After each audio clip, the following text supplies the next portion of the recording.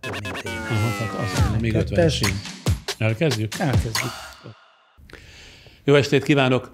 A műsor bevezetőjében szeretném önöket rábeszélni a mai podcast témájára. Egy olyan témára, amely első hallásra a többségnek talán nagyon távolinak tűnik, nincs a látóterében, és amikor a hírekben például erről hallunk, többségünknek talán automatikusan is lehúzódnak a fülünkre dőnyei.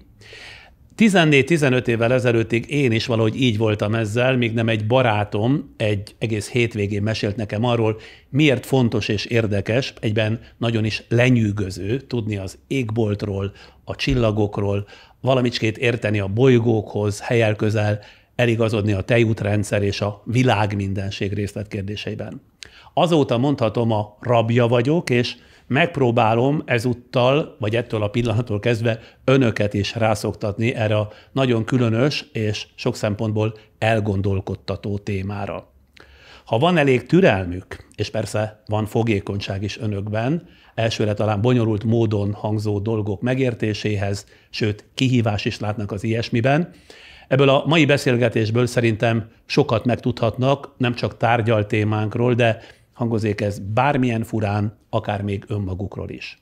Na, most, hogy jól felcsigáztam önöket, kérem iratkozzanak fel a YouTube-on a Friderikusz Podcast címen, a képernyő alatti mezőben, ennek mikéntje világosan le van írva, és amíg ezt megteszik, 5 másodperc erejéig igénybe veszi figyelmüket, támogatunk, aztán belekezdünk. Az együtt töltött családi pillanatok és a műsor támogatója a kapszulás DAO Egberts Omnia kávé. Itt is vagyunk, és akkor belekezdünk. Az űrkorszak, amelyben élünk, tündér vagy rémmeséit hírek formájában fogyaszthatjuk nap mint nap, feltéve, hogy hajlandók vagyunk kilépni abból a meglehetősen szűk, noha nagyon fontos körből, amelyet a napi elfoglaltságaink és problémáink jelentenek számunkra. Mert tündérmesében érezzük magunkat, ha teszem azt, megnézzük a Hubble űrteleszkóp felvételeit távoli galaxisokról.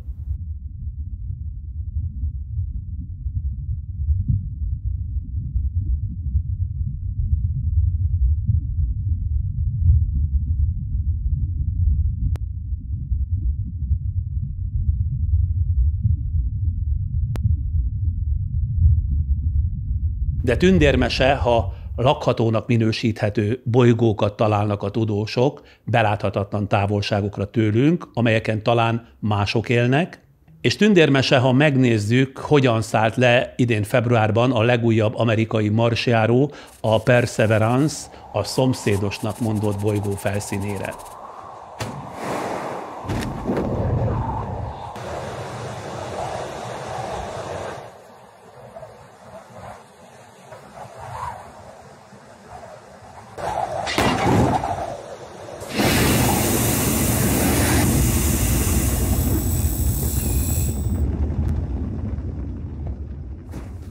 De persze nem csak tündérmesék érkeznek a tudósoktól, hanem rémmesék is. Például amikor arról hallunk, hogy a saját bolygónk működése ellenünk fordulhat, vagy hogy a közeli, a Mars és a Jupiter között található aszteroida övből elszabadult kisbolygók valamelyike a Föld felé veheti az irányt, és az ütközés a részleges, de akár a teljes földi életet is elpusztíthatja. Mai vendégem Sárneczky Krisztián, csillagász, számos kisbolygó és több szupernóva felfedezője, olyannyira, hogy az imént emlegetett kisbolygó öv 10.258-as számú objektuma az ő nevét viseli. Hogy? Hát elintéztem. Ezt nem lehet csak úgy, ezért tenni is kell valamit. Hát ezért tenni is kell. A kisbolygóknak a névválasztása az mindig a felfedezőnek a joga. Egyetlen egy kivétel van, önmagáról nem nevezheti el a kisbolygót. Egy felvidéki amatőr csillagász barátomnak a javaslatára nevezték el ezt a kisbolygót, ugyanis ezt még Kulin György találta 1940-ben a Svábhegyi csillagvizsgálóban. Egyszerűen nagyon örülök ennek, mert Gyurka bácsi volt az, aki először kisbolygókat keresett Magyarországon, és az utolsó elnevezetlen kisbolygója, amikor megkapta az én nevemet, ezért számomra egy nagyon jó folytonosság. Mielőtt a csillagászatilag is fontos és érdekes témakörökbe belemegyünk, ezúttal sem maradhat el a rövid életrajz, ezúttal Sárneczky Krisztiánról, aki 1974-ben Budapesten született, 46 éves. Apja számítástechnikai operátor, anyja pénzügyi asszisztens volt aktív korában. Középiskolai tanulmányait a budapesti Móricz Zsigmond gimnáziumban folytatta, majd az Eötvös Loránd Tudományegyetem földrajz tanári szakára járt, később a Szegedi Tudományegyetem fizika doktori iskoláját is elvégezte. Okleveles földrajztanár és csillagász. Jelenleg az Eötvös Loránd Kutatási Hálózat Csillagászati és Földtudományi Kutatóközpontjának kutatási koordinátora. Nős, egy 11 éves kislány édesapja. Minden rendben volt ebben? Igen, tökéletes. Kezdjük ezt a beszélgetést az ijesztő helyzetekkel, mert csak azért is, mert egyes nézőink azt mondják, hogy itt a különböző tudósokkal folytatott beszélgetés igen gyakran az ijesztgetésre megy ki. Természetesen ez nem igaz, mert hát ugye a Föld meg a bolygó jelenét és jövőjét illetően valóban sok negatív vagy rossz kimenetelű prognózis van, és ezeket elég gyakran megbeszéljük, de hát mégis csak azt gondolom, a realitás közelében kell lennünk, és akkor ezekről muszáj beszélni. Nem egy kommentelünk persze rengeteg butaságot ír össze, és akkor azt gondolja, leszólva az itt jelenlévő egyébként tudóst, hogy ő ezt jobban gondolja. Gondoltam is, hogy megkérdezem elsőre már úgy a tárgyalt témánkon kívül.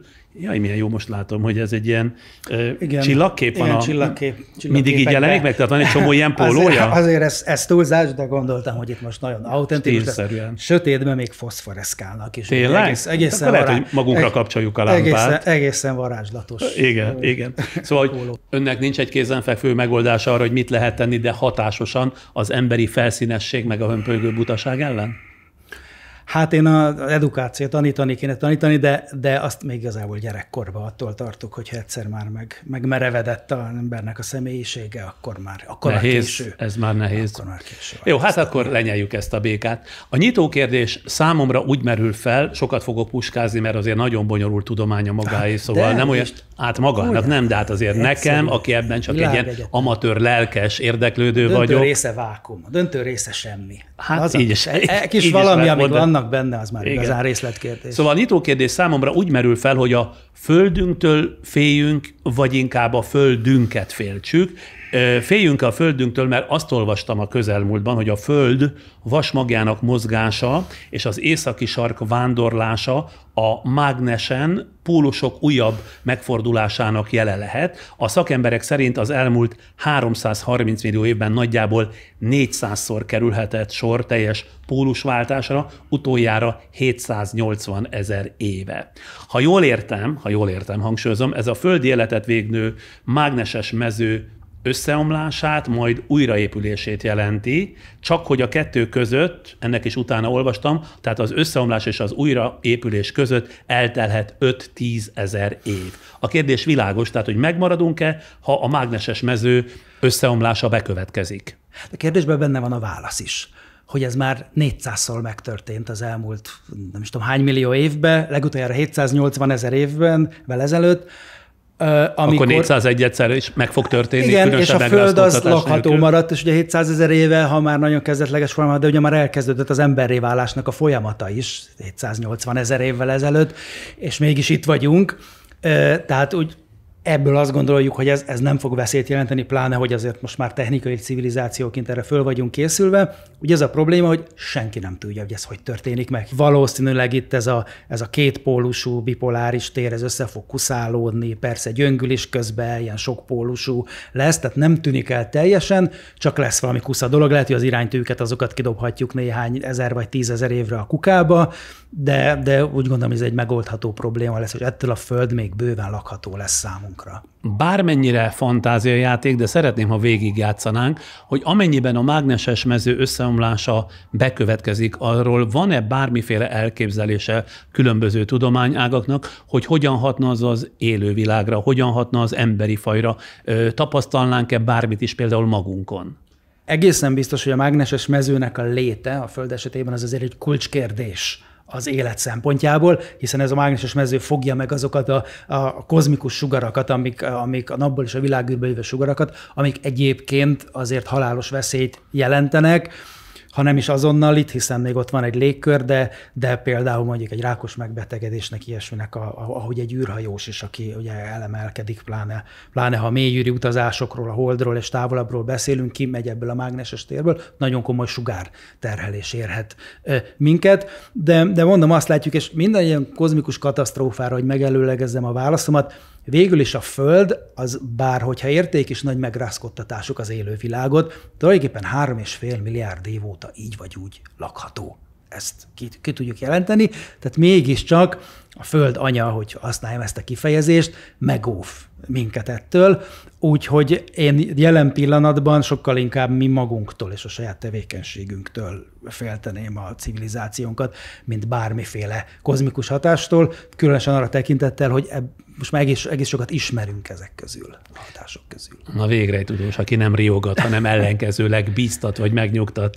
Én bizakodó egyébként, hogy általánosan én bizakodó vagyok, hogy azért fogunk találni megoldást a problémáinkra. Ön nem meteorológus és nem klimatológus, de egy földrajztanár, csillagász szemével hogyan értelmezhető mindaz, amit itt utoljára mondott, amit sok ember a Föld tönkretételének nevez? Egy-két hete például a világ több mint 10 000 vezető kutatója figyelmeztetett a Föld úgynevezett életjeleinek gyengülésére, a globális klímavészhelyzetre. Az, hogy a Föld teljesen lakhatatlan lesz, annak nagyon kicsi a valószínűsége. Tehát valószínűleg csak rettentően romlani fognak a körülmények, vagy amit mi korábban megszoktunk, és hát akár a földi emberi populációnak a megcsappanása és komoly megcsappanása is várható. De a teljes és tökéletes pusztulás, abban én nem gondolkozok. Meg fogjuk oldani, lehet, hogy óriási drámák árán, de lakható marad. Ugye tudjuk, hogy a Föld, a Homo sapiens fejlődésben is voltak olyan korszakok,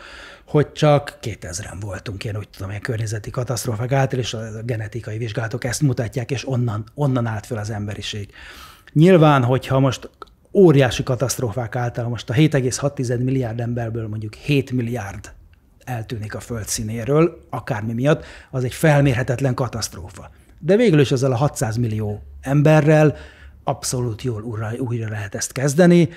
1650-es években is 600-700 millió volt a Föld lakossága, és jól el voltunk. A Föld történetében folyamatosan váltogatják egymást ugye a jégkorszakok, ahogy olvastam 100 000 évenként, és az utolsó 10 000 éve fejeződött be. Az okok pedig tulajdonképpen ugyanazok, mint ma. Az egyik például a szén-dioxid és a metán mennyiségének megemelkedése a légkörben. Jó ideje tudósok a szarvasmarha állomány csökkentését követelik, mert a tehenek rengeteg metánt bocsátanak ki az anyagcseréjük során. Csak hogy több 100 000 éve még nem volt ember, sőt emberi tevékenység sem, mégis bekövetkezett a légkör összetételének a megváltozása. Akkor mi az igazság e tekintetben? Az biztos, hogy most az emberi tevékenység miatt emelkedik nagyon a szén-dioxid, és hogy nagyon gyors a változás. Soha nem volt ilyen gyors.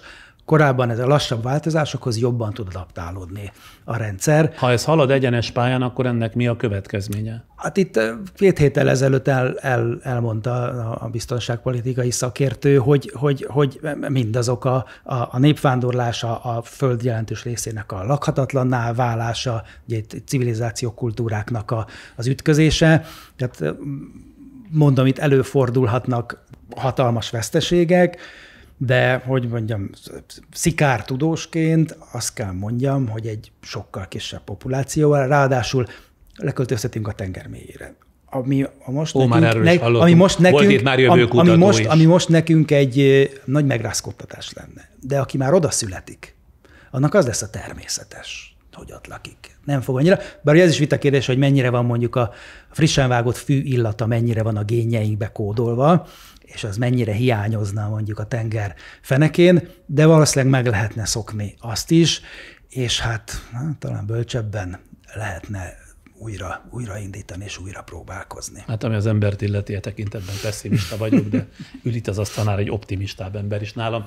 Az eljegesedés másik okának a Föld forgástengelyének és pályájának ingadozását mondják a szakemberek, ami a Földre jutó napsütés mennyiségét befolyásolja. Mit jelent az, hogy a Föld forgástengelye és pályája ingadozik? Ezek itt már tisztán csillagászati okok. Ugye mi nem egyedül párban vagyunk a nappal, ugye egy rendszernek a részei vagyunk, egyéb nagy bolygókkal, és egyszerűen a bolygók, a gravitációs terük az egymásra hatásukkal kicsit löködik egymást, taszigálják egymást, emiatt változik a Földnek a pályája, és változik a Földnek, még van egy nagy tömegű holdunk is, a forgás tengely egy picit billeg, tehát nem csak így megy körbe, mint a búvócsigánál. De miért nem stabil ez a forgás tengely? Mert a többi bolygónak a gravitációs tere az hat a Földre, és emiatt ez változik. A hold az stabilizálja ezt a forgástengelyt, de például a Marsnál, hogy nincs egy nagy tömegű hold, ott 60 fokot változhat a dőlésszöge, tehát szinte befordulhat a nap irányába a pólus a Marsnak, és akkor egyik féltekén fél évig nappal, fél évig éjszaka van. A Földnél lesz csak néhány fok, de ez a néhány fokos billegés is, változik a napmagasság, változik a Föld pályának az alakja, elnyúltabbá válik, megnő a különbség a közel-távolpont között. Ezek erre vezethetőek vissza, hogy más bolygók is vannak a rendszerben. Az univerzum, vagy akár csak a galaxisunk, a tejút, vagy éppen a naprendszer szempontjából bármennyire is azt mondja, hogy ez nem következhet be, de azért elméletileg játsszuk ezt végig. Egy ilyen földi katasztrófának lenne bármilyen jelentősége? Dehogy is, ugyan már. Nem? A világegyetem az hígan élné tovább az életét, mint olyan picikek is jelentéktelen porszemek vagyunk ebből a szempontból. A kozmikus egészben az, hogy mi innen eltűnünk, vagy az élet eltűnik a Föld felszínéről, az semmit nem jelentene. Jó ezt így hallani. Na most a Föld, ahogy utána olvastam, majd csak akkor pusztul el, ha körülbelül 5 milliárd év múlva a nap a fűtőanyagát jelentő hidrogén elhasználása után vörös óriássá duzzad, a külső rétegeiből planetáris köd képződik, amely elnyeli, felégeti a Földet is, ő pedig magába roskad és fehér törpévé alakul. Ezt így olvastam egy szakfolyiratban. Igen. Mit jelent az, hogy magába roskad és fehér törpévé alakul? Itt rossz hírem van. Nincs 5 milliárd évünk, körülbelül olyan 500 millió és 1 milliárd között. Hát szóval a tartós tejjel óvatosan. Engem ezzel nagyon izgatottá nem tesz. Nincs 5 milliárd év, csak igen, ugyanis a napnak a születése óta egy picit mindig melegszik. Ez azt jelenti, hogy amikor megszületett 4,5 milliárd évvel ezelőtt a nap, akkor 30%-kal kevesebb energiát bocsájtott ki. De az élete során, ahogy öregszik, egyre inkább melegszik a nap. És valójában úgy számoljuk, hogy ez a melegedés ez folyamatos lesz, és olyan 500 millió, 1 milliárd év múlva ugyancsak pár százalékkal nő meg a napnak a teljesítménye, de ez annyit jelent a Földre nézve, hogy elpárolog, a légkör elszökik, és elszöknek az óceánok, de valóban ez még egy távolabbi probléma, és akkor ugye innen még vannak évmilliárdok, mire ez a vörös óriás és fehér törpe állapot bekövetkezik. A modellek itt nagyon bizonytalanok, vagy épp, hogy megússzuk, és nem kerülünk bele a légkörébe, a napnak a külső légkörébe, vagy belekerülünk, de még az se jelent feltétlen pusztulást egyébként, mert ez egy amikor fölfordulják a csillag, hiszonyosan ilyen híg gázba. Igaz, hogy forró, de nagyon híg gázban fogunk keringeni, és elképzelhető, hogy például a vasmag, a legkeményebb belső rész vasnikkel mag, a Földnek az túl fogja élni ezt. De ez minket már egyáltalán nem fog érinteni, és ugye ha végleg kimerül minden tüzelőanyag, akkor szépen a napszerű csillagok összehúzódnak, és körülbelül egy földméretű gömbé. Ugye most a nap a 100-szor akkora átmérőjű, mint a Föld, megnő több százszorosára, majd összemegy század részre, és akkora lesz, mint a Föld, csak épp egy csillagtetem, 100 000 fokos lesz a felszíne, bent a millió fokok, év 10 milliárdokig tart, amíg kihűl, őt hívjuk fehér törpének, és ugye annyira össze van sűrűsödve, hogy mondjuk egy 100 forintos pénzérme az néhány tonna lenne, hogyha a fehér törpe anyagából tudnak kovácsolni pénzérméket, ugye nagyon a gravitáció, mivel nincs már belül energiatermelés, összehúzza nagyon-nagyon erősen a csillagot. A kérdés másik része viszont, ahogy a beszélgetés elején említettem, nem az, hogy féljünk-e a Földtől, hanem az, hogy féltsük-e a Földet. Aki látta Lars von Trier, vagy Trier 2011-es filmét, a Melankóliát, látta? Nem láttam. Na jó, akkor nehezen boldogulok a rendező úr filmjeivel. Ezt igen, bevallom tőled, ez egy remek film. Minden bizonnyal nem csak a depresszió erejéről gondolkodott el, hanem arról is, hogy vajon érkezhet-e a melankólia nevű kisbolygóhoz hasonló külső fenyegetés a Föld felé, amely az egész földi életet elpusztítja. És a film itt arról szól, hogy folyamatosan a szereplők különböző élethelyzetben egy valami közös bennük, hogy egyre közeledik ez a melankólia nevű kisbolygó a Föld felé, és előbb-utóbb neki csapódik. És az ezzel kapcsolatos életérzések plusz a saját élethelyzetük keveredéséből áll össze a film. Remek film. Én az utóbbi 10 év biztos egyik legjobb filmjének tartom, de mint fantáziajáték ez kiállja a tudomány próbáját? Hát azt hiszem, ez inkább ilyen fantázia, vagy inkább egy ilyen művészi koncepció, vagy egy látomás, én úgy gondolom. Azért nem olyan egyszerű egy 12 000 kiló és még a maradék kilométer átmérőjű bolygót csak úgy elpusztítani.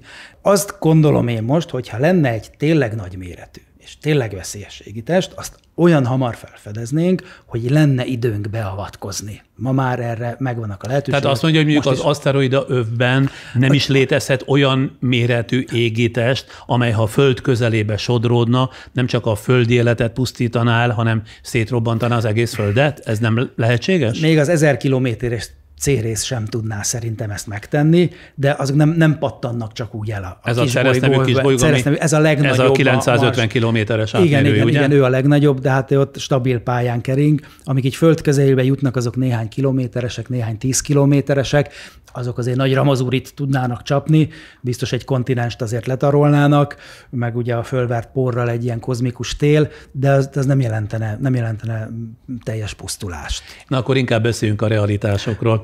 Állítólag lehetetlen minden elszabadult aszteroidát észrevenni és felmérni, hogy mekkora fenyegetést jelent a Földre, de történetesen a Bennu, jól mondom, a Bennu nevűt ismerjük a félkilométeres átmérőjével együtt. A Bennu, jegyeztem föl magamnak, 2175 és 2199 között, vagyis 150-180 év múlva kerülhet közel a Földhöz. Ez a közelség állítólag 7,5 millió kilométert jelent. Hát jókora távolságot. Noha ez még mindig ugye nagy távolság, és a becsapódás valószínűsége igen kicsi. Kína, valamint az amerikai űrkutatási hivatal, a NASA, mégis azon gondolkodik, hogyan lehetne eltéríteni a Bennut. Miért kellene eltéríteni, ha egyszer igaz az, hogy 7,5 millió kilométerre lesz a Földtől?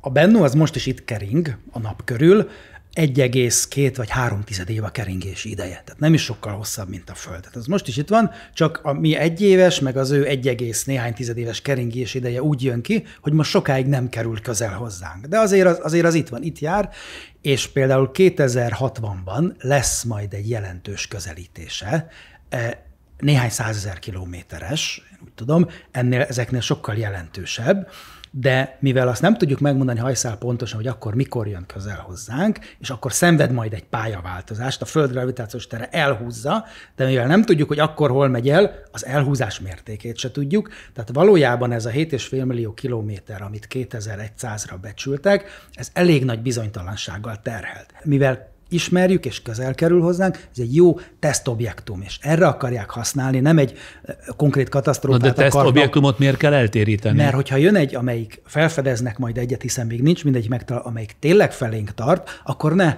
ott kelljen hirtelen kitalálni, hogy akkor mit is csináljunk, hanem itt van ez a Bennu, és akkor erre születnek most mindenféle feltevések. 2031-ben is lesz egy, akkor több 10 millió kilométer, de mégis valamennyire közel jön hozzánk. Én úgy tudom, akkora tervezik.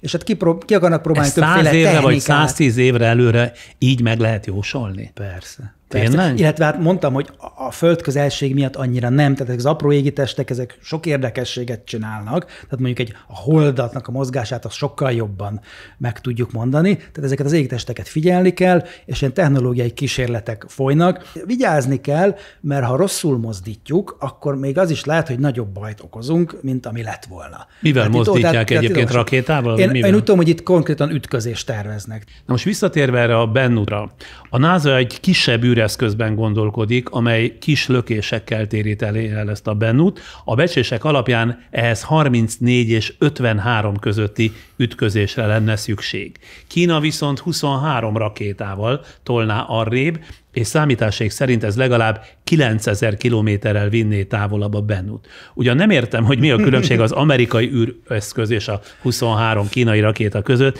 de mi az a 9000 kilométer az először mondott 7,5 millióhoz képest? Hát szerintem semmi, nem? Az semmi, de pontosan ez az egésznek a lényege, hogy ha egy héttel, vagy egy hónappal, vagy egy évvel a becsapódás előtt találjuk meg az égitestet, nem nagyon van mit tenni.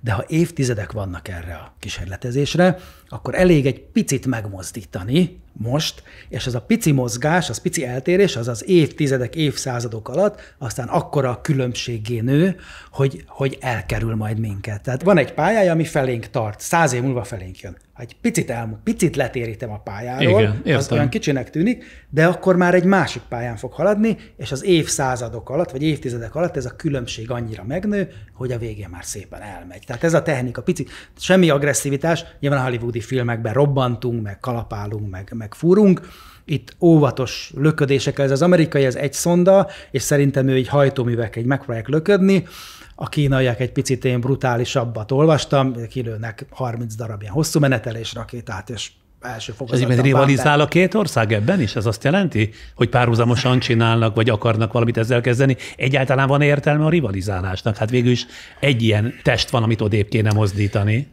Hát most mindenki megy a maga útján, mindenki megpróbálja megmutatni, hogy ő a, nem tudom, Jani, vagy Iván, vagy Joe, ő az erősebb, leszkanderezni a másikat, de én egyébként ebben is nagyon pozitív vagyok. Szerintem, hogyha egyszer tényleg komolyra fordulna a helyzet, és találnánk egy ilyen égitestet, biztos vagyok benne, hogy összefognának ezek az űrhatalmak, és valami közös expedíció, hogy összeraknák a tapasztalataikat, és meg tudnánk menteni a Földet. Ja, az is nagyon érdekes, amit még mindig ezzel kapcsolatban, Benuttal kapcsolatban olvastam, hogy 2016. szeptemberében indította útjára a NASA az OSIRIS-REx űrszondát, amely 18-ban ért el célpontját, a Benut. Nem csak képeket készített róla, hanem mintát is vett belőle. Na most erre például hogyan volt képes? Először együtt repülnek vele, hajtóművekkel ráállnak, akkor keringenek körülötte, keresnek leszállóhelyet, ez a Benutnál nagyon nem volt egyszerű, mert iszonyú sziklás a felszíne, és igen kis leszállóegység, robotkar, kipróbáltak többféle technikát a japánok, ilyen kis gyűjtőkapszula, akkor ők először ilyen fémgolyókat lőttek bele a felszínbe, hogy ott majd fölveri a port, és akkor belemegy a mintagyűjtőkarba, az nem sikerült. Most ugye az amerikaiaknál, az OSIRIS-RExnél azt választották, hogy gyakorlatilag ilyen nitrogénpatronból ráfújnak a kisbolygó felszínére, mikor néhányszor 10 centire van a felszíntől ez a mintavevő kar. De ezt ma meg tudják csinálni. Radarral mérik a magasságot, megközelítik, szuper technológiák hát ez vannak. Már nagyon egyszerű dolog. Ezt sokszor megcsináltuk, persze, hétköznapi, minden napot. Kisbolygóról mintát hozni, ez már rutin munka persze csillagászoknak, meg az űrkutatóknak, és akkor ez a fölvert por, amit ezzel a nitrogén gázzal fölvertek, az belekerült a mintagyűjtő karba, az első gyűjtés sikeres volt, és jön vissza majd. Egy nagyon fontos tényező, hogy bár ezek ilyen sziklának látszanak, de például a Bennu is valójában egy kozmikus kőrakás, hiába tűnik egy darab sziklának, valójában csak egy ilyen felszíni burka van, és belül üreges. Sok pici, mint a hungarocell, kis, nagyobb golyókból áll össze, és egy ilyen égitestet eltéríteni, vagy ad abszurdum felrobbantani, azt egészen másképp kell, mint egy szilárd testet. És ezeket is ki kell kísérletezni. Tehát az anyaggyűjtés ezt szolgál, hogy folyamatosan talajmintát vegyenek, illetve felszínmintát, és akkor persze, ennek megfelelően alkalmazkodjanak majd akár rakétákkal, akár másfajta eltérítési Igen, tehát ez egy tudományos kísérlet is, de van egy ilyen technológiai vonala is, hogy meg kell tanulnunk azt, ahogy az űrkutatás kezdetén az űrben meg kellett tanulni dokkolni, tehát hogy két űrhajót összekapcsolni, meg kellett tanulni létezni. Most azt is meg kell tanulnunk az űrben, hogy lehet ezekkel az apró égitestekkel mahinálni. És az nem lehetséges, hogy ez a nagy anyaggyűjtés oda vezet, hogy éppen ezt téríti le a pályájáról a Benut, és most már sokkal nagyobb eséllyel esetleg ütközik majd belénk. Néhány kiló anyagról van szó. Igen? Ez a teljes, nem tudom, most milliárd tonnához képest ez semmi. Ez még nem volt komoly beavatkozás. Egyébként éppen az jutott az eszembe, hogy olvasgattam itt ezen témakörökben, hogy miért van az, hogy minden űrmissziót, és tényleg szinte minden űrmissziót azzal magyaráznak, az élet keletkezésének titkához akarunk közelebb jutni. Nagyon sok mindenre eredeztethető ebből, akár én megkockáztatom, hogy a vallások is, hogy most akkor egyedül vagyunk ebbe a hatalmas univerzumba, a fene vigyel, vagy van valami más is, vannak más élőlények, kevésbé bonyolultak, vagy bonyolultabbak, vagy van tényleg ilyen nagy mahinációkra képes civilizáció, vagy valami lényeg, ez egy fundamentális kérdés az ember életében, még ha háttérbe is szorul a napi problémák mondjuk súlya alatt, abszolút mozgatórugója a csillagászatnak, az űrkutatásnak, hogy derüljön már ki, hogy ebbe az iszonytató méretű rendszerbe tényleg csak egyedül lennénk. Ez lehet, hogy egy rémisztő gondolat. Itt lehet, hogy én se tudnék pozitívat mondani, ez engem is megrémít. Ha egyedül lennénk, engem például megrémítene. Miért? Akkor valami nem.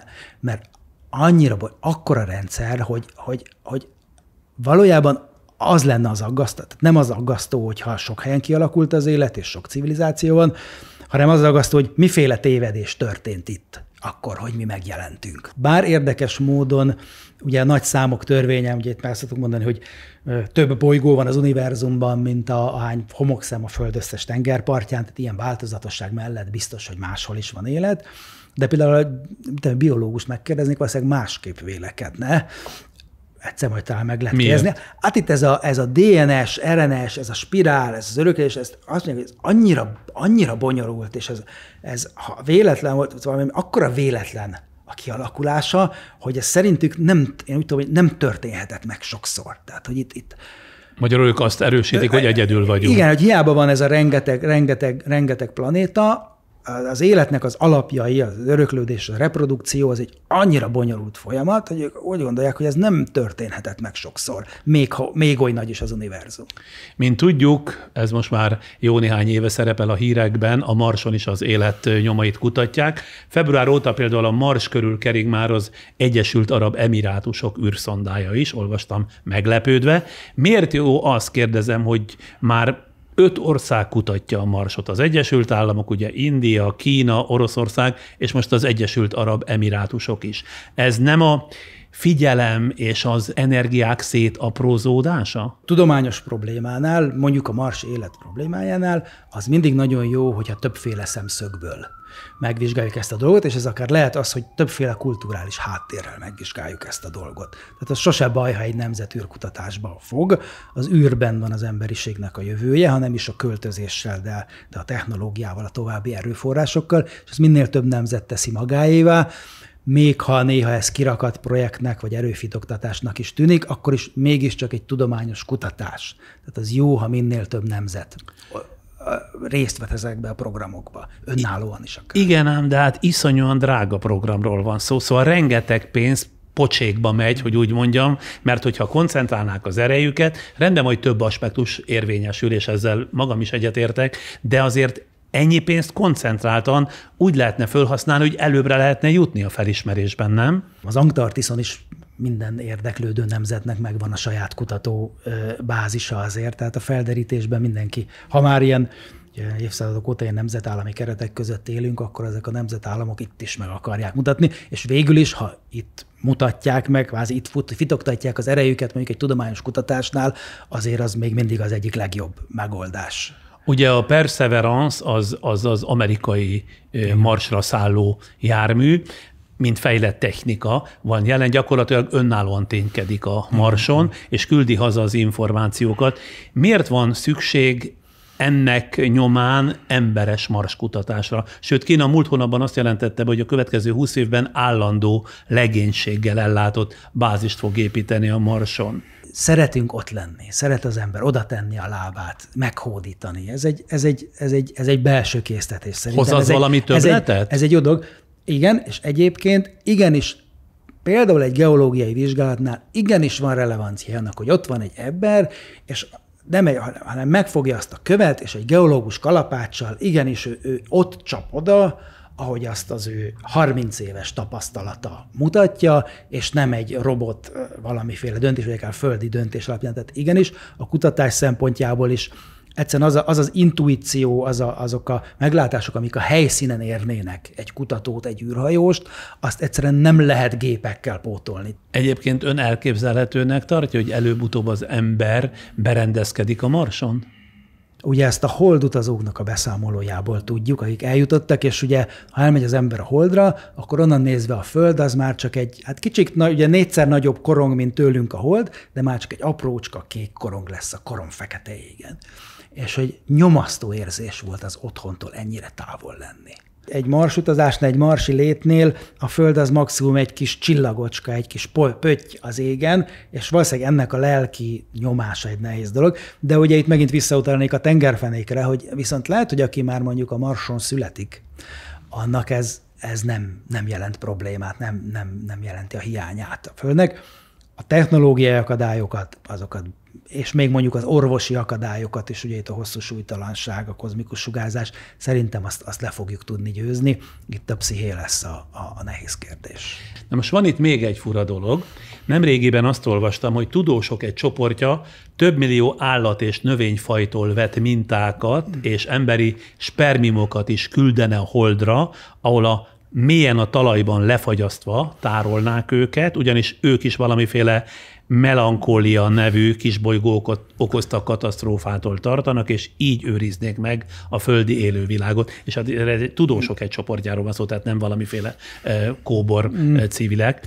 Szóval a kérdés persze, hogy kinek őriznék meg a földi élővilágot. Az emberiség ugye nem igen fog tudni érte menni, ha egyszer kihal, vagy elveszíti a technikai eszközeit. Ön szerint van ennek az egésznek ilyen értelemben értelme?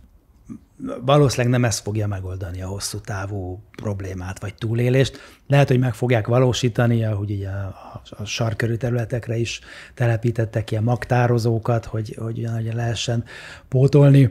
Ugye a Hold egy még inkább védett környezet. Ez inkább egy érdekesség, egy felvetésnek gondolom, mint komoly tudományos realitásnak. Itt akkor most nem több mint 10 másodperces szünetet tartunk, addig kortyolunk egyet az Omniából, és aztán folytatjuk a beszélgetést Sárneczky Krisztiánnal. Váratlan meglepetés. Igazi Omnia pillanatok alumínium kávé kapszulába zárva. Fedezd fel a Dauwegberts Omnia Nespresso gépekhez készült újdonságait. Folytatjuk a kalandozásunkat a csillagok világában, Sárneczky Krisztián csillagásszal. Nagyon érdekel az, már megpendítette a beszélgetés előző részében is, hogy ön hisze abban, hogy van-e élet másutt is, ha nem is a naprendszerben, de a világ mindenségben. Mit gondol erről? Szilárd meggyőződésem, hogy van. A biológusok minden ellenkezése ellenére.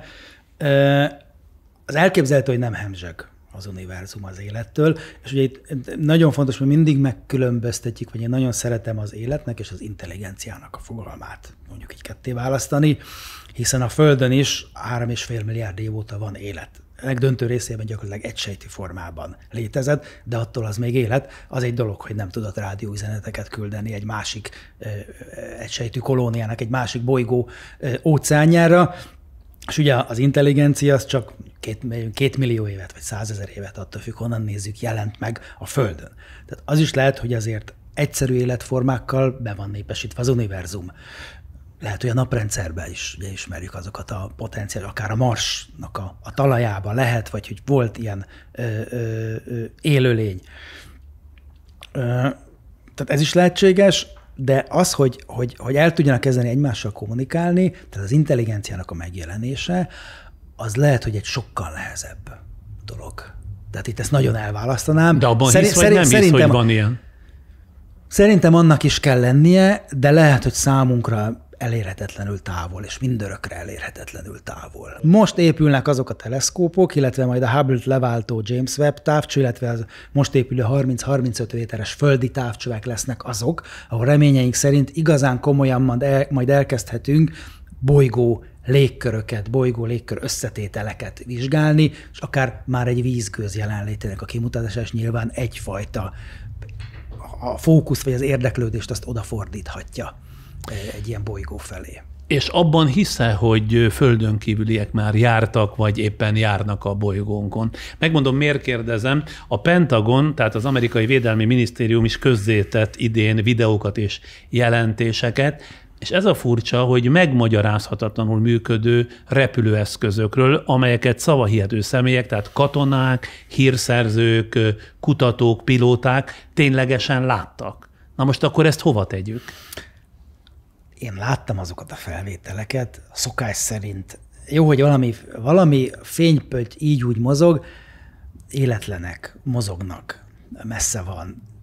Egyszerűen nem meggyőzőek. Na jó, de ezek még nem szólnak ellenük sem. Lehet, hogy nem meggyőzőek, de azért ellenük sem szólnak. De nagyon sokat meg lehet magyarázni, ugye infravörösbe készültek ezek a felvételek, a távolság, és igen, gyakorlatpilóták, de pláne egy vészhelyzetben esetleg egy nagy terhelés, G-terhelés alatt, igenis egy pilóta, egy gyakorlat ember is elnézhet jelenséget. De a hírszerzők és kutatók is, mindenki elnézi? Ezek az izgőmozgó, életlen felvételek, ezek semmit nem bizonyítanak. Én annyira szeretném pedig ezt hinni, hogy itt vannak, akár emberi formában is léteznek, hát végre valami megoldás lehetne az ő jelenlétük a Föld számára. Nem hiszem, hogy itt vannak. Nem hiszem, hogy elérték a naprendszert igazi űrhajók. Egyszerűen, amit a világegyetem mérete és a jelenleg ismert fizikai törvények alapján, ez nem tűnik valószínűnek. Természetesen lehet tévedés, hiszen a tudósok tévednek, ugye erről szól az egész tudományos fejlődés, hogy mindig újra és újra kell értékelni azt, amit gondoltunk, mert mindig új ismeretek vannak. Innen ismerszik meg a tudomány, vagy a tudományos gondolkodás, hogy bármennyire is furcsa, de nem ragaszkodik sziklaszilárdan egy dologhoz, hanem képes fejlődni, azt módosítani és átalakítani. Na jó, de akkor mit szól ahhoz a hírhez, hogy nemzetközi kutatócsoport jött létre, amely azt fogja vizsgálni, hogy léteznek-e technológiailag fejlett földön kívüliek, és ha léteznek, vannak-e olyan eszközeik, amelyek nyoma esetleg általuk is kimutatható, illetve igazolható. És itt azért nem lehet lesöpörni az, hogy oké, tudósok is tévedhetnek, mert azért ezek már nagyon tekintélyes nemzetközi kutatóintézmények is, akik csatlakoztak ehhez a kutatáshoz, tehát valamennyire azért nyilván komoly a dolog. Ez egy tudományos kutatás. Persze, hát vizsgáljuk meg, derítsük föl. Ezzel foglalkozni kell rádiójeleket keresni, kell kutatni az utazásnak a módszerét, kell kutatni az univerzumban jeleket, az világos, ezt kell folytatni, abszolút egyetértek, és én hiszek benne, hogy ez eredményre fog vezetni. Csak hát nem ilyen itt röpködő csészealjakról, hanem komoly nemzetközi csoportoknak a komoly és tényekkel, publikációkkal, adatokkal alátámasztott vizsgálatai fogják majd ezt megmutatni.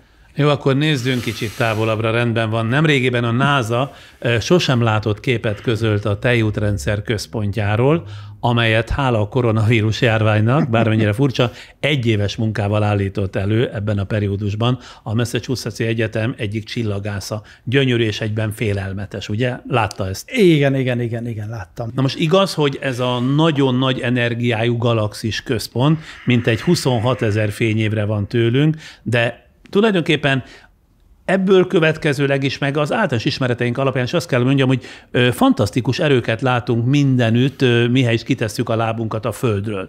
És az ember tulajdonképpen azt nem érti, de nyilván majd ön ezt megmagyarázza, hogy ebben a környezetben hogy a csodában élhetünk ilyen nyugodtan, ilyen stabilan ezen a kis bolygón. Hogy nem roppantják össze a Földet minden pillanatban ezek az iszonyatos erők. Hát úgy nem, hogy ezek a galaxis centruma felé vannak. Tehát nem véletlen, hogy onnan készült ez a kép. Ugye a mi galaxisunk egy ilyen hatalmas forgó, mint egy örvény, úgy kell elképzelni, amelynek a középpontjában van egy központi dudor, ezt így is hívjuk, ez a neve, aminek a legbelsejében ugye van egy szuper nagy tömegű fekete lyuk, és ott a legsűrűbb az anyag ebbe a közbülső 1000 fényéves részbe, és ott tényleg szupernova maradványok, neutroncsillagok, fekete lyukaknak valószínűleg a százai, ezrei, ott a keringenek a galaxis középpontja körül, mivel ott a legsűrűbb az anyag, ott volt a legtöbb nagy tömegű csillag, azokból lesznek a fekete lyukak, neutroncsillagok, ott alakult ki. De szerencsére ez 26, mondjuk még az innenső fele is 25 000 fényévre van.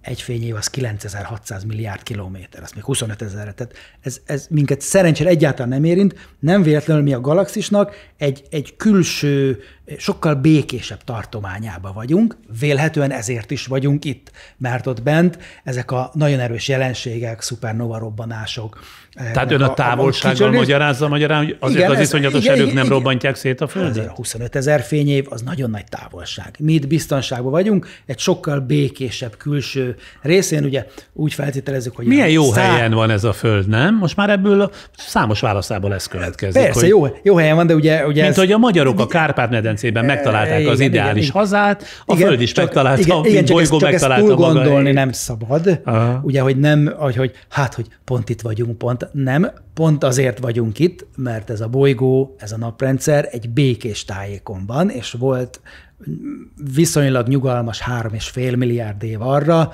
hogy a molekulákból, a szerves molekulákból létrejöjjön egy gondolkodó és podcastokat csináló lény. Tehát törvényszerű, hogy itt vagyunk egy békés helyen.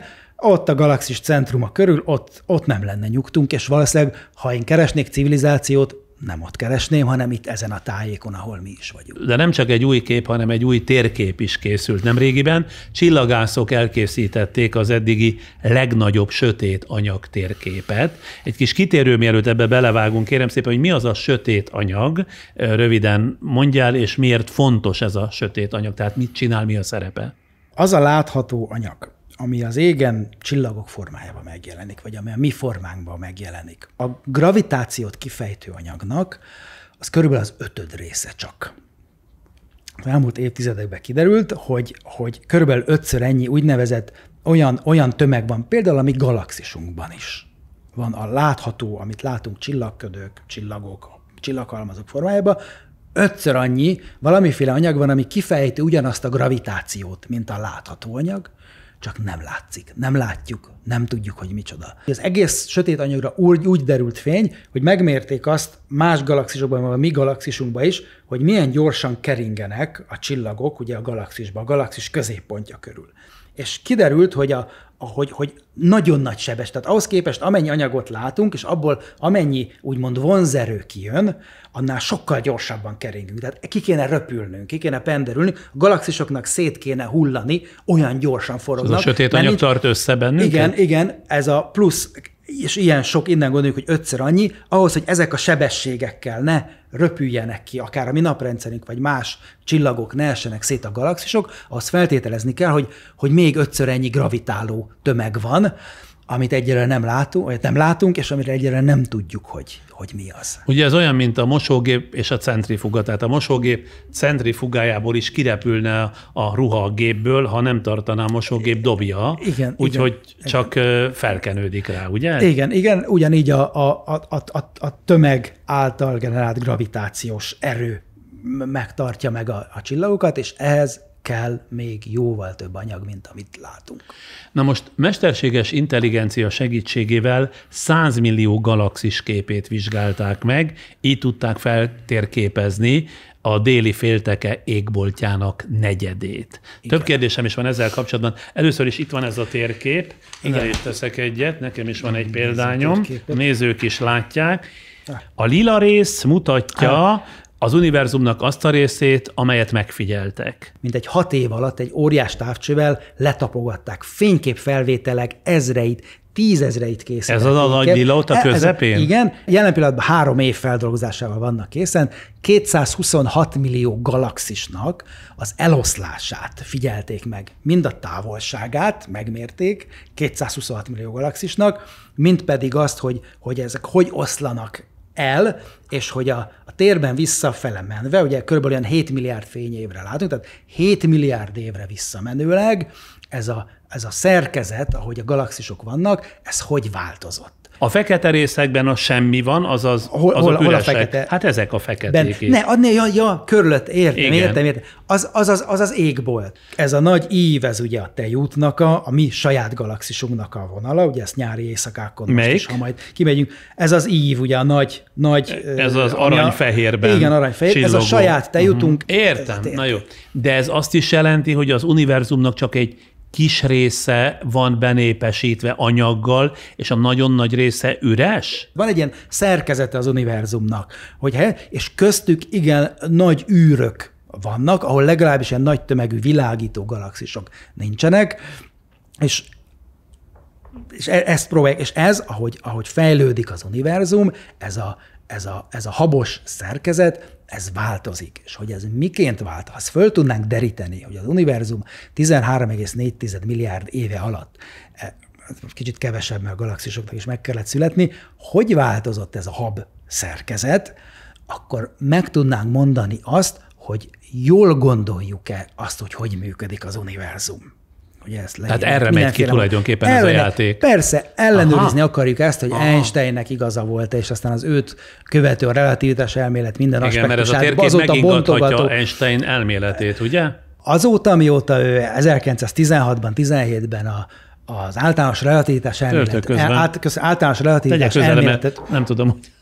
Igen. Általános relativitás elméletet publikálta, azóta elméleti kutatók, fizikusoknak a generáció dolgoztak ennek a tökéletesítésén, az egyenleteknek a kifejtésén, megfejtésén, és ehhez pedig megfigyelő csillagászok megpróbálták hozzátenni azt az égbolton, amit látnak, jelenségeket, amik igazolják az Einsteinnek az elméletét, vagy nem igazolják. Azért szeretjük nagyon 100 éve, most már több mint 100 éve a relativitás elméletet, mert nem csak akkoriban megmagyarázott, korábban érthetetlen jelenségeket, hanem gyakorlatilag 100 év óta gyakorlatilag kikezdhetetlen, plusz még tett előrejelzéseket is. Nagyon fontos egy elméletnél, hogy mik fognak be, mit kell felfedezni. És az elmúlt 100 évben sorra megtaláltuk azokat a jelenségeket, például a gravitációs hullámokat pár évvel ezelőtt, ami az ő elméletéből következik. Szóval Einstein tulajdonképpen ezért viszonyítási alap szinte minden felfedezésben vagy felismerésben? Mert ugye, hát őt nevezik a fizika tartóoszlopának. Igen, tehát ugye ő a newtoni világból, ahol nem tudtunk, olyan a naprendszerünkben folyó jelenségeket sem tudtunk megmagyarázni, az Einstein relativitás elmélettel sikerült megmagyarázni. És ehhez hozzájárult, hogy ő aztán ugye egy ilyen popkulturális személyiség lett, tehát ugye a legismertebb fotók, a 20. század legismertebb egyéniségének választották. Mindenki ismeri Einsteinnek az arcképén. Beszéljünk akkor most kicsit az űrutazásokról, pontosabban arról, hogy a múlt hónapban 2 igen gazdag magánszemély is beült a saját fejlesztésű űreszközébe. Richard Branson, a Virgin cég tulajdonosa.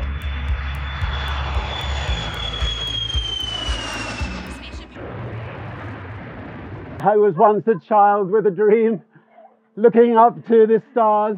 Valamint az Amazon alapítója Jeff Bezos, és részben fizetős turisták számára felemelkedtek a saját űrhajókkal az úgynevezett űrbe, néhány percig ott élvezték a súlytalanság állapotát. Hivatalosan, bár csak egyikük Bezos érte el a világűrt, ő lépte át azt hiszem a 100 kilométeres magasságot, ami az űrnek a határa, de egyiküket sem tekintik Amerikában űrhajósnak, jelentette ki a NASA, mivel nem álltak föld körüli pályára, és nem végeztek tudományos tevékenységet. Azt mondják ugyanakkor, hogy ők új fejezetet nyitottak az űrturizmusban. Minden szempontból nyilván hát ez azért fontos, mert elsősorban pénzt hoz. A jövőben, ahogy olvastam, már nem is az először meghirdetett $250,000, tehát nem már 75 millió forintért árulják a jegyeket, hanem majd a duplájáért, ez egy napokban kelt hír, $450,000, azaz körülbelül 134 millió forintért lehet majd személyenként 85 kilométeres magasságig jutni a Virgin Galactical. Előzetesen 600-700 jegyet eladtak már ilyen űrturistáknak, és azt is olvastam, hogy 2022 nyarán vagy kora ősszel indulhatnak útnak ezek az űrturisták. De ezen túl, mert ez biznisz, ugye, van-e jelentősége? Hozzátesz-e valamit az űrtudáshoz és az űrutazáshoz ez a frissen feltalált űrturizmus? Nem igazán, de ettől függetlenül nem szeretném lebecsülni a jelentőségét, mert mégiscsak egy új távlatot nyit, bár tényleg ez ilyen szupergazdagoknak a játéka, de ha egy ilyen űrutazás hatására, vagy akár amit az űrutazók mondanak, hogy akik tényleg följutnak, de ez már 80-100 kilométer magasról is lehet érzékelni a Föld görbületét.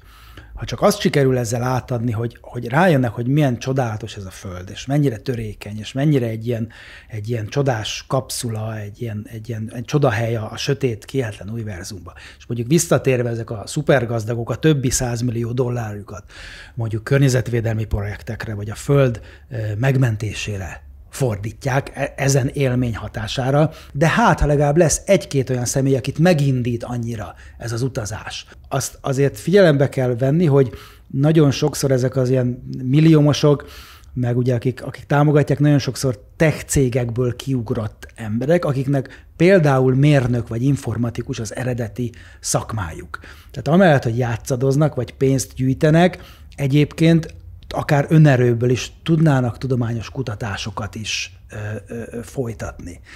Tehát nem feltétlenül csak ez ilyen öncélú játszadozás lehet az ő részükről sem. Van egy harmadik milliárdos, aki űreszközökben is utazik, ő Elon Musk, akinek nevéhez az elektromos Tesla autó is kapcsolódik. Igen. Jól ismerjük. Musk SpaceX nevű vállalatának eszközeivel lőtték fel tavaly májusban a Dragon nevű űrhajót, amely hosszú idő után először vitt fel újra amerikai földről űrhajósokat a nemzetközi űrállomásra, majd vissza is hozta őket, miközben 2011-ben, ez egy érdekes ellentmondás, vagy legalábbis nekem ellentmondásnak tűnt, állították le az amerikai űrsikló programot. Miért egy magáncéggel akar új fejezetet nyitni az amerikai állami űrügynökség, a NASA? Jó eséllyel a jobb hatékonyság áll igazából emögött. Egyszerűen a NASA véletlenül egy túl nagy mamut, egy állami cég, aminél egy magáncég sokkal hatékonyabban tud működni. Én egyszer hallottam egy ilyet, nem tudom mi a realitása, de én úgy hallottam, hogy egy űrrepülőgép felbocsátásához annó közel 1 millió aláírásra volt szükség. Az, hogy az a csavar az jó, annyira nagy mamut volt ez az állami szervezet, hogy ilyen mennyiségű papírt meg aláírást termeltek. És ha ezt átadják a tudást, mert megtámogatják is pénzzel, akkor valószínűleg egy magánvállalkozás, és ez be is bizonyosodott, sokkal hatékonyabban tud működni, mint egy állami cég, és ez egy ilyen jó szimbiózisnak tűnik, és valószínűleg ez lesz a jövő útja, hogy magántőke, magáncég, támogatva az állami szféra pénzével, tapasztalatával, plusz még ugye az űrsiklóval a 2 komoly baleset 7 áldozattal az nagyon megrendítette az Egyesült Államokat. És ugye úgymond egy állami cégnél azok az államnak az áldozatai, ha úgy tetszik. Maradva az űrhajózásnál, nem félnek-e attól a tudomány szakemberei, hogy ez a rengeteg űreszköz, amit a naprendszerben szétküldözgetünk, földi baktériumokkal szennyezik az égitesteket? Ennek reális veszélye van. Mindenki mondja, hogy így úgy sterilizálunk, de közben azért sokszor kiderül, hogy ez nem sikerül annyira jól egy ilyen bonyolult eszköz, mindenki zegét, zugát sterilizálni. Fennáll ez a veszély, ez egy kockázat. Ha majd találunk életet, akkor az mindenképpen egy kérdés lesz, akár egy holdon, tényleg konkrétan, mindenképpen komoly vizsgálatokat igényel, meg kell azt nézni, hogy nem mi vittük oda. Reménykedünk benne, hogy talán tényleg a működése alapján el fogjuk azt tudni különíteni, hogy ez egy szennyezés, vagy ez tényleg egy a földitől különböző. Ezt akartam mondani, hogy a Föld körüli pályára állított rengeteg űreszköz a Földet is veszélyezteti, nem? Tudom persze, hogy létezik a Csendes-óceánon egy úgynevezett űrtemető, a Nemo pont, ahová kiszolgált rakétákat, műholdakat, teherfuvarozókat és űrállomásokat tulajdonképpen szándékosan belecsapódtatnak ugye az óceánba. Igen. Hát amennyiben irányítható a munkája, vagy az élettartama végeztével irányítható marad egy szonda, és ezt meg tudják tenni. De a döntő többségükből kifogy az üzemanyag, elvesztik vele a kapcsolatot, előregednek, és ott maradnak évszázadokig, évezredekig azon a pályán, vagy hát valamilyen változó pályán, ahol felbocsátották. És igen, rohamlétekbe küldjük fel az újabb és újabb műholdakat, és elérkezhet az a pont, hogy ilyen dominószerűen egy ütközés után a törmelék, a 2 műhold után a törmelék 4-et talál el, azoknak a törmeléke 16-ot talál el, és létrejött egy olyan folyamat, ami bizonyos tartományokban nagyon meg fogja nehezíteni, vagy lehetetlené teszi a műholdak működését, ami nem csak egy úri huncutság, mert hogy a mai modern életünket, ezt is valahol hallottam, és ez már egy régi adat, lehet, hogy azóta több, bármilyen furcsa, egy ilyen nyugati civilizációban élő ember, olyan napi 50 műholddal lép kapcsolatba. Akár a műsorszórás, akár egy navigáció, GPS által, tehát ön is, én is napi 50-100 műholddal lépünk a tevékenységünk során itt kapcsolatba. Ha azokat levennék az égről, akkor bizony az életminőségünk, vagy legalábbis a kényelmünk, az biztos, hogy csökkenne. Meteorológiai műholdak, időjárás jelentés. Még visszatérve az űrtemetőhöz, állítólag körülbelül 260 űrhajó fekszik itt a Csendes-óceánban 4 kilométer mélyen, miközben olykor izgatottan várjuk, ugye, hogy irányíthatatlanná vált rakéták nem lakott területre csapódnak-e be. Legutóbb májusban egy kínai rakéta becsapódásának helyét leste a világ. Ez például nem felelőtlenség? Hát de hát most kínaiakkal kell beszélni.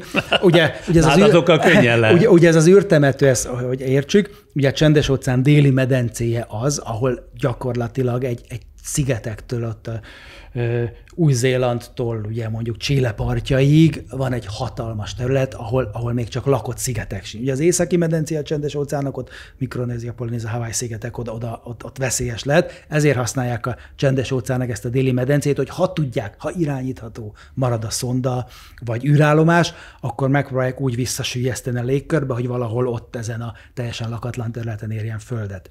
Itt attól tartok, hogy a szerencséjükben bíznak, ugye mind a mai napig a Föld felszínének körülbelül 1%-a lakott. Tehát 99%, hogy lakatlan területre hullik az irányíthatatlan űreszköz. Hát kivéve, amikor nem oda hullott, azért volt erre is példa. Igen, de hát nem az 1% is. Igen. Na most azt is tudjuk, ugye, ahogy utalt már rá az imént, hogy rengeteg űrszemét kering a Föld körül 800-1200 kilométer közötti magasságokban, ami veszélyes űrhajókra, repülőgépekre, űrállomásokra, műholdakra nézve egyaránt, sőt a csillagászati megfigyeléseket is ezek jelentősen képesek zavarni. Kitaláltak már egy eszközt, ezt is valahol olvastam a begyűjtésükre, de ez mégiscsak azért ijesztő mennyiségnek látszik. Tulajdonképpen az a kérdésem, hogy miből jön létre ez a rengeteg űrszemét? Hát ennyi műholdat bocsájtottunk fel az elmúlt. Tehát ez pusztán a műholdatnak tehát az Elon Musknak ez a globál internet, most 22 000 műholdra tervezik, tehát az megduplázza az a műholdak, és azt mire tervező? 22 000 darab műhold lesz, hogy globális a Föld bármely pontján állva internethez juthassunk, akár a sivatagok, vagy az óceán közepén. És több ilyen műholdflottát terveznek. Én nagyon utálom őket, mert nekem a csillagászti képeimen, aminek a kisbolygókat keresem, állandóan ilyen csíkok vannak rajta, és egyre több, és azok eltakarják a kisbolygók. Épp idén májusban egy kisméretű űrszemét lyukat is ütött, ugye, a nemzetközi űrállomás egyik karján. Nyilván kicsi lehetett ez az űrszemét, mert a nagyobbakat azért állítólag követik, figyelik. De ennyi objektumot egyáltalán hogy lehet figyelemmel kísérni? Nem lehet, sajnos ennek nő a veszélye. Ennek a kockázata nagyon megvan. Igen, sajnos az űrben sem vagyunk sokkal felelősségteljesebbek, mint itt a Földön. Ennek meg lesz majd a hátulütője. Erre is azt mondom, hogy egy nagyon érdekes kísérletet folytatunk a Föld közeli térséggel is a világűrbe. Lehetséges, hogy ennek meg lesz majd a böjtje. És hogy nem szabályozzák ezt nemzetközi jogilag? Hát az űrjog, mint olyan létezik, de nem lehet ennek érvényt szerezni. Na most gondolom ennél nagyobb problémát jelent, hogy néhány napja a nemzetközi űrállomáshoz újonnan csatlakozó orosz kutatómodul szoftverhibája miatt beindultak a modul hajtóművei, és magukkal rántották az egész nemzetközi űrállomást, amely a beszámolók szerint csinált egy hátraszaltót, 540 fokkal elmozdult az eredeti pozíciójából, majd fejjel lefelé megállt. Hát ezt elképzelni is, legalábbis innen nézve szörnyű. Hogy lehet, hogy az űrhajósok viszont ebből szinte semmit nem vettek észre? Lebegnek az űrhajóba, és ott nekik nincs lefele, nincs fölfele. Ha elkezd valami forogni, azt ők pláne, hogyha nem túl nagy sebességgel, hanem még lassan történik, egyszerűen azt ők nem érzékelik bent. Hiszen nem állsz egy talajon, ahol ugye ha megy villamos zögykölődik, akkor ugye a talpaddal érzed, hogy most bukkansz, vagy épp kimegy alólad a talaj, vagy egy autóba ülsz. Ez az űrhajóban nincsen, és nehéz észrevenni. Tehát egyszerűen csak lebegtek, és ez a lebegés nem tűnt fel? Hát igen, ami lassú a forgás, ami nem tűnt fel. Pont az Armstrong, nem tudom, erről mesélt, ugye vele volt, hogy ugyanígy bekapcsolva maradt egy hajtóművük, még a holdutazások előtt egyik kísérletnél, és ő is onnan vette észre először, hogy forognak. Én úgy tudom, hogy látta, hogy a csillag, belül nem is érezte, csak hogy a csillagok mennek, vagy a gyroszkóp forog. És amikor már elkezdtek, hogy bekapcsolt egy hajtómű, és ott gyorsította is ezt a forgást, és ez lett volna a nemzetközi űrállomásnál is, csak ott ugye észrevették az éppen akkor felügyelő amerikai operátorok, és akkor a többi ott ugye az sok részből áll, más egységeknek a hajtóművével elkezdtek ennek ellent tartani. Pont ez a kérdés, hogy miért éppen a NASA egyik repülés irányítójának kellett elhárítani ezt a vészhelyzetet? Hát ővéké volt a felügyelet, meg ugye a döntő része az amerikai, és épp mondjuk úgy, hogy ők voltak szolgálatban, és ott észrevették, hát nyilván felügyelik, hiszen egy meteorit becsapódás bármikor történhetett, akkor mondjuk azt úgy veszik észre, ha nem drámai, az, hogy mondjuk az egyik modulból valahol elkezd elszökni a levegő, csökken a légnyomás. Egyébként ennek lehetett volna súlyosabb következménye? Igen, lehetett volna. Ugye most is nem sikerült leállítani ezt a hajtóművet, hanem ellentartottak neki, hogy ne gyorsuljon végzetes. Hát ugye ez a hatalmas szerkezet, a centrifugális előbb-utóbb széttépte volna. Ugye kifogyott az üzemanyag ebből a Nauka modulból, csak ezért állt le. Műszakilag kikapcsolni nem sikerült ezt a hajtóművet, elfogyott az üzemanyag, és úgy lett vége ennek a problémának. Ugye az 540 fok, ez azt jelenti, hogy fordult, ugye több mint egyet körbe. Ez azt jelenti, hogy most fejjel lefelé állt meg, hát igen, ahogy a Föld körül kering, van egy állása, de az űrhajósoknak ott a súlytalanságban, hogy fejjel lefelé, jobbra vagy balra, az nem igazán számít, azt ők ott nem érzékelik ebben az állapotban. Na és mit szól ahhoz, hogy lesz magyar űrhajós vagy kutatóűrhajós?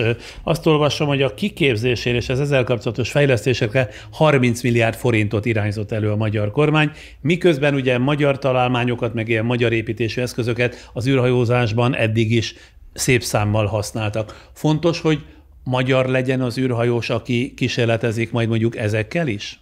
Amikor a Farkas Bertalan fenn volt, akkor Farkas Bertalan láz volt, űrhajós láz volt az országban. Igenis, ez megmozgatja az embereket, büszkeséggel tölt el, ez egy nagyon különleges státusz.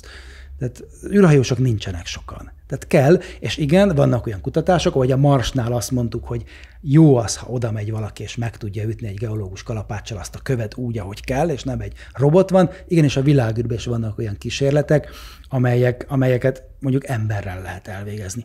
Ezt én értem, hogy kell űrhajósnak, de hogy magyar űrhajós, ahol azért igazán, hogy űrkutatás olyan nagyon nagy mértékben nincs. De ez nem csak annyi, hogy bevesznek bennünket a bizniszbe, hogy megsimogatják a fejünket, nem ennyi? Ennek nagyobb a jelentősége? Épp muszáj ezt a részt fejleszteni. Tehát tudom, hogy olvasom én is a kommenteket, miért nem a családi pótlékot emelik ebből a pénzből, miért nem a nyugdíjakat. Igen, mert 30 milliárd azért igen, nagyon sok pénz. Igen, az, hogy hogy holnap le tudjak menni a boltba, és tudjak venni egy kenyeret, az fontos dolog. Lenne erre fordítani. De hogy 10 év múlva legyen kenyér a boltba, ahhoz igenis például az űrkutatásba kell fektetni, és mindenféle ilyen nagy szellemi hozzáadott értéket követelő biotechnológiába, mesterséges intelligencia kutatásba, gyógyszerkutatásba. Ilyen nagyon fontos, hogy mi lesz ennek az országnak a sorsa hosszú távon.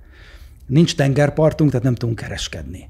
Nincsenek nagy ásványkincseink. Most tengerpartot, ezt rosszul tudja. Én kérek elnézést, de ebből nem lesz egy gazdag, és például itt a korábbi adásokban tudósok által megvillantott problémákra jól reagálni tudó, az is sajnos a pénzen fog múlni, gazdag ország. Elmúlik ez az összeszerelő üzem státusz, előbb vagy utóbb, és csak úgy fogunk tudni felszínen maradni, hogyha sok saját cégünk lesz, és olyan cégünk, ahol nagyon komoly szellemi hozzáadott érték van. Tehát ezért kell űrkutatással foglalkozni. De nem, hadd szóljak közben, engedje meg. Na de nem egy magyar űrkutatási program indul, mert értem, ha létrejön a magyar űrkutatás, mint önálló iparág, akkor ez rendben van, amit elmondott. Egy árva űrhajós majd bekapcsolódhat valamiféle programba, nem? De mögött ott van egy egész iparág. Én azt hiszem, hogy most már önmagában Magyarországon? Rengeteg űrcég van, és ezek saját tulajdonban vannak. Ezeknek a méretét 10-szeresére, 100-szorosára. Ezek viszont magyar, tehát ez nem külföldről ide telepített összeszerelőüzemek, hanem a legtöbb az magyar cég, magyar kutatókkal, magyar mérnökökkel, magyar szellemi teljesítménnyel, és hát csak akkor lehet, ez hogy lehet még számunk. Űrkutatási nagyhatalom leszünk? Meg kéne 100-szorozni ezeknek a cégeknek az értékét, hogy legyen olyan dolog a világban, amit csak mi tudunk adni a világnak, vagy csak nagyon kevés másik. Ezzel a magyar űrhajósak, meg a mögötte álló űrvállalatokkal, amikről olyan keveset tudunk igen, csak. Ezeket abszolút az én érzelmi kötődésemmel a csillagászat, vagy az űrkutatáshoz függetlenül meggyőződésem, hogy abszolút gazdasági és ezáltal politikai érdek, hogy ezeket a cégeket és más ilyen nagy szellemi hozzáadott gyógyszer, mikroelektronika, biotechnológia, ilyen cégeket fejleszteni kell, különben nem lesz hosszú távú jövője az országnak. Milyen érdekes, egy új szempontot adott, én ezt így nem is gondoltam végig, de jó, hogy beszélgetünk, ezért van ez a podcast. Egyébként ön mit tart az utóbbi idők legjelentősebb csillagászati megfigyelésének vagy eredményének? A gravitációs hullámoknak a felfedezése. Én ezt elég... Tudja ezt úgy mondani, hogy én is megértsem? Fantasztikus technológiai eredmény. Tehát itt ilyen olyan elmozdulások jöttek létre mondjuk a térnek és ezáltal a Földnek a szövetébe, hogy ezt ilyen több kilométeres lézernyalábokkal mérik ezeket az elmozdulásokat, hogy a proton méreténél kisebb elmozdulást meg tudtunk mérni. És ennek hol vagy miben van jelentősége? Fantasztikus teljesítmény. Ez annyi helyen jelenik meg a hétköznapi életünkben, hogy az szinte számolhatatlan.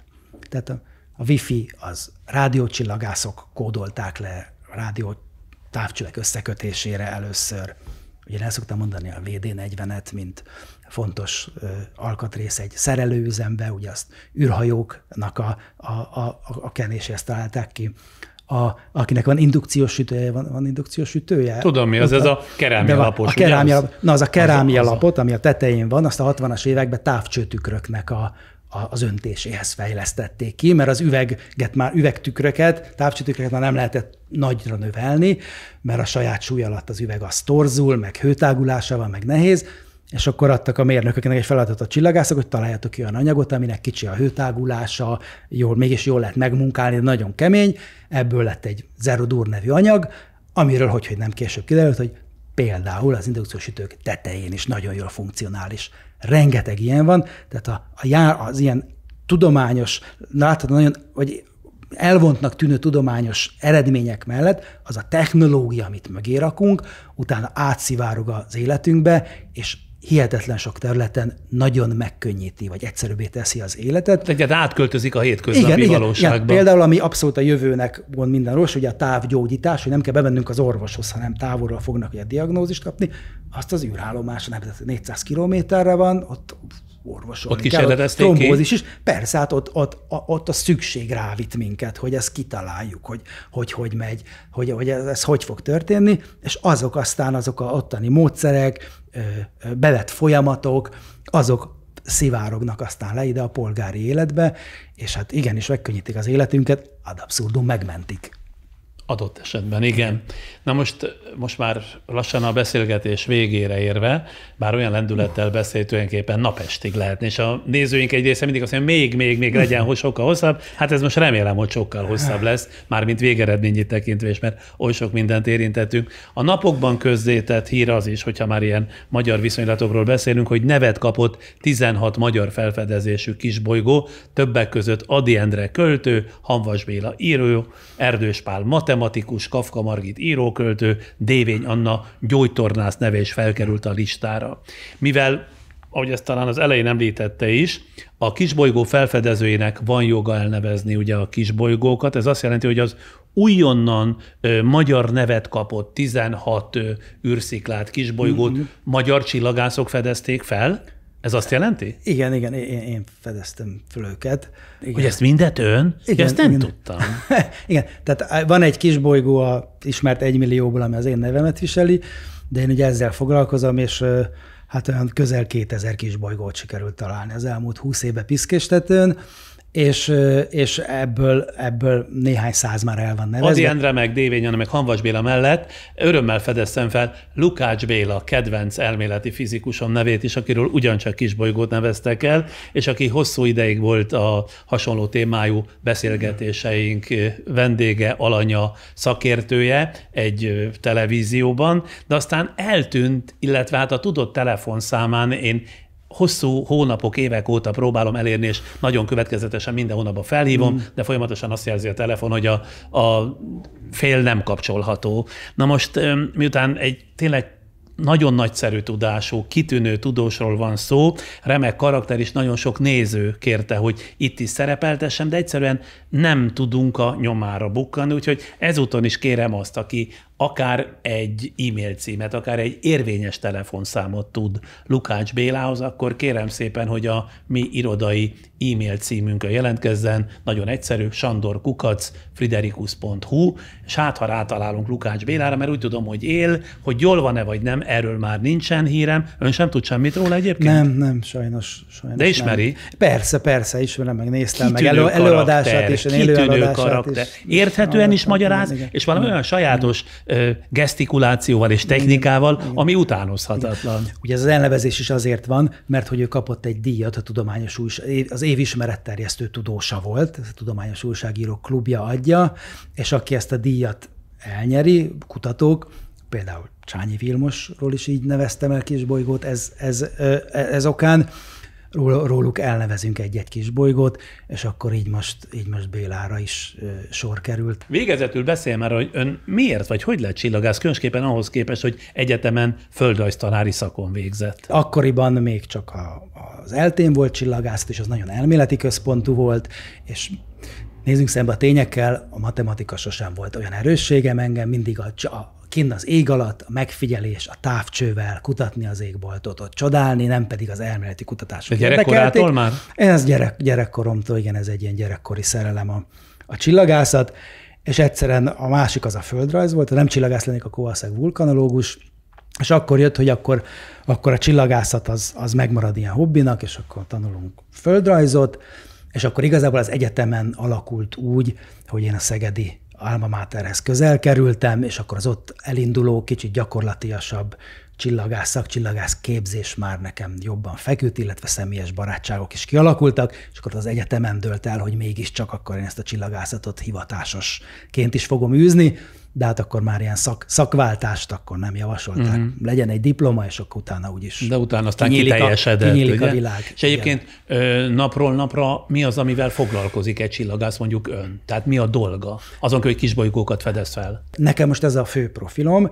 Elnyertünk egy pályázatot 5 évvel ezelőtt, egy távcsövet átalakítottunk ilyen kisbolygó keresésé a Mátrába, és én most minden derült éjszaka ezt a távcsövet üzemeltetem, és keresem a kisbolygókat. Tehát valószínűleg most a beszélgetés után is, ugye nem tudom mennyire titok, ez egy esti órában van, én hazamegyek, addigra besötétedik, az interneten keresztül belépek a mátrai távcsőbe, valószínűleg ma derült éjszaka lesz, és én hajnali pirkadatig fotókat fogok készíteni az égboltról, és azokat elemzem, keresem rajta a Földet megközelítő és veszélyes kisbolygókat, és aztán holnap megpróbálom. Mit kezd vele, hogyha talál ilyet? Hát bejelentem, ezeknek ezt elküldjük. Az Egyesült Államokban kisbolygó, ezt a Nemzetközi Csillagászati Unió összefogja, szerencsére ez egy kézben van egy ilyen központ, az Egyesült Államokban oda kell elküldeni, minden kisbolygó észlelő a Földön oda küldi el az adatait, ott egyesítik, kiszámítják az égitest pályáját, tehát ezt se én végzem, és bizony, hogyha amire már volt példa, hogy kiderült egy felfedezett égitestről, hogy néhány órán belül el fogja érni a Föld légkörét, és becsapódás lesz, akkor erre, ha ez lakott terület fölött történik, akkor el kell indulni egy ilyen riasztási láncnak, ami reméljük, hogy majd működik, és nem fognak úgy járni, mint ahogy a németek jártak az árvízzel, szerencsétlenek, hogy nem ment végig a riasztási folyamat a tudósoktól a döntéshozókig. Egyébként folyamatosan kisbolygót kutatni egy idő után nem unalmas dolog? Hát én monomániás vagyok. De számomra is érdekes kérdés volt, mikor az első kisbolygómat felfedeztem, hogy nagy öröm volt, hogy hát majd ez mi lesz, de most 2000 után is ugyanúgy elfog a harci idegesség, hogyha megtalálok valami olyat, úgyhogy nekem ez megy. A nagy álom az, hogy egyszer találni egy olyat, ami felénk jön és eléri a Föld légkörét, galibát nem okoz, tehát hogy valami sivatag vagy óceán fölött csapódik be, de mégis kiváltani egy ilyen riadó láncot, hogy fut végig az, hogy Magyarországon... ezt szeretné? Tehát ez az álma? Jól értettem? Magyarországon találnak egy kisbolygót, ami aztán eléri a Földet, de nem okoz senkinek se kárt, csak egy érdekes, szép természeti. És ezt maga találja meg. Igen, maga figyelmezteti, maga indítja a riadó láncot. Igen. Megmentem az emberiséget, mint Bruce Willis, csak kicsit finomabb módszerekkel. Viszont komolyan. Viszont hát köszönöm szépen, hogy ma este itt volt, és annyira nagy lelkesedéssel beszélt tulajdonképpen azokat az értelmezéseit, amihez aztán semmi gőzöm sincs, és továbbra sem értem, de azokat is olyan elánnal adta el, hogy tulajdonképpen érteni véltem, és ezzel remélem, nézőink többsége is így lesz, de ugyanakkor nagyon sok hasznos információt kaptunk, és aki nyitott füllel hallgatta, az tényleg sokat tanulhatott, úgyhogy ezért külön is hálás vagyok önnek. Köszönöm szépen. Köszönöm a meghívást. Ma este Sárneczky Krisztián csillagásszal tölthették az estét. Mielőtt elköszönök, kérem szépen, hogy iratkozzanak fel. Önöknek nem nagy dolog, nekünk viszont sokat jelent. És akkor találkozunk a jövő csütörtökön. Viszlát!